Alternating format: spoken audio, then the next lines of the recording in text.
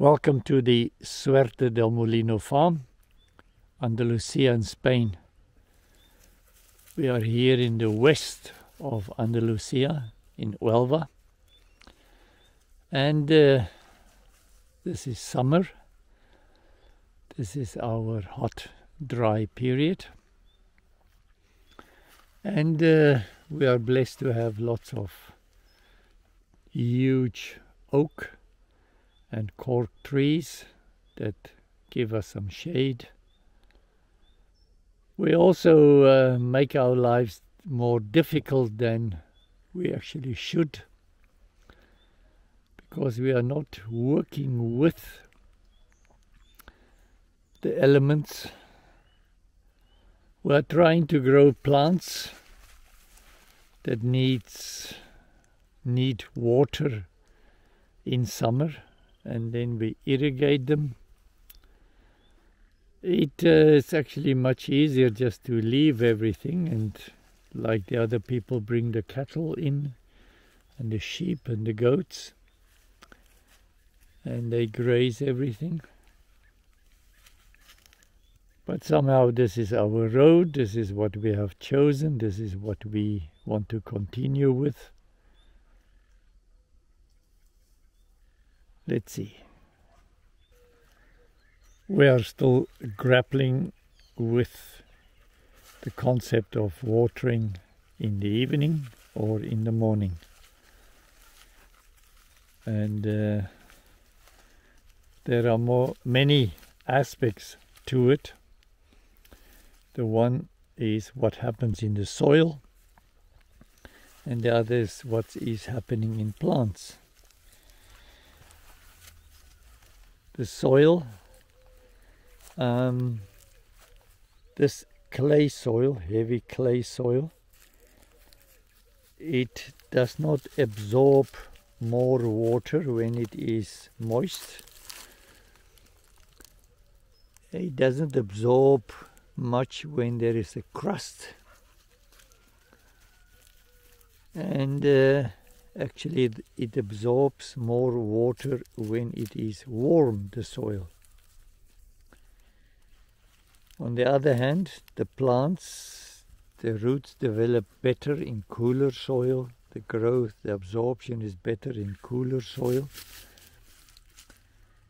So I just have this antenna here, and there's a dripper emitter on top of it, and the soil feels cool, and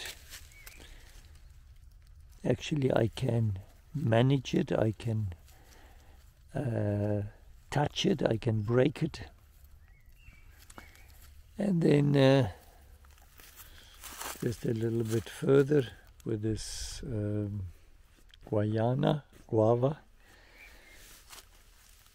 It is quite moist, almost wet.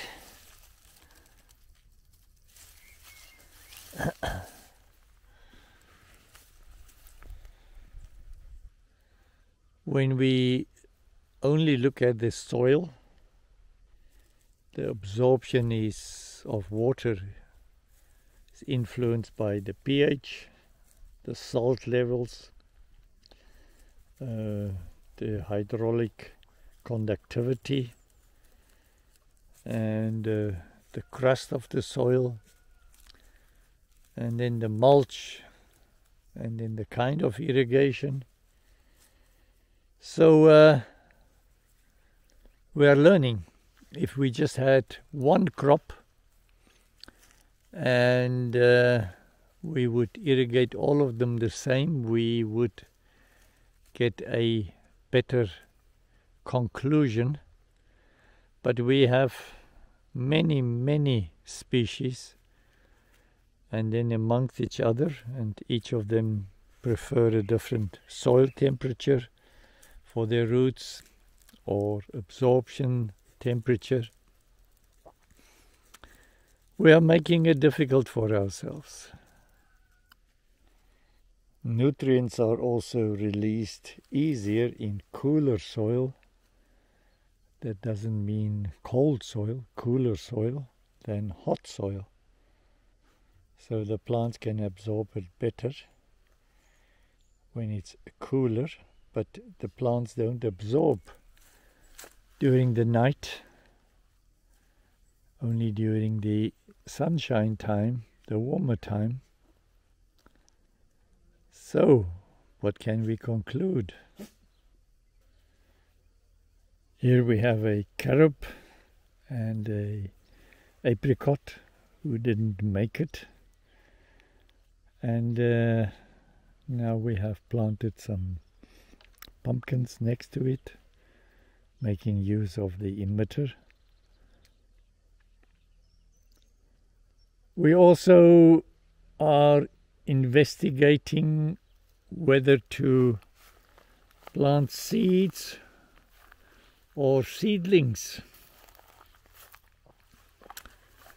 It almost appears for our conditions that it's much better to plant seeds, and it is a different story when you want to get your vegetables out earlier in the season. Then it really makes sense to grow them in a greenhouse. Here we have planted several hundred seeds of the loquat. Wherever we have an emitter, we just stick it in. If the worst comes to worst and they all grow, they will compete with what we have here already. And then we can decide which one to keep, or perhaps move them. We have planted a lot of things on the swales, the berms of swales. And here it's a lot of shade. And watering, irrigation. I think we are not convinced of either morning or evening. We'll do it when it suits us best. And we'll also have to see the different conditions. Some of these swales are in full sun, no shade whatsoever. Also depending on the plants. And then it depends a lot whether it grew as a seed. Somehow those plants are much stronger with their root system when they come from a seed than being planted.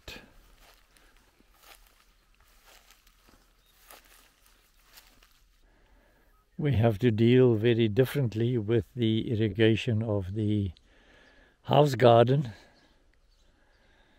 Potatoes are coming out, artichokes in flower, and then things like lettuce and beans and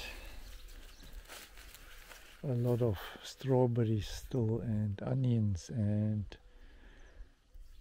the gem squash growing wild, and then some maize coming up as well. We monitor it regularly to see how we should water and not. Here we also have much more organic material in the soil, so it also changes the absorption possibilities. Aubergine, basil, pepper, lettuce, and then many herbs. Till next time, goodbye.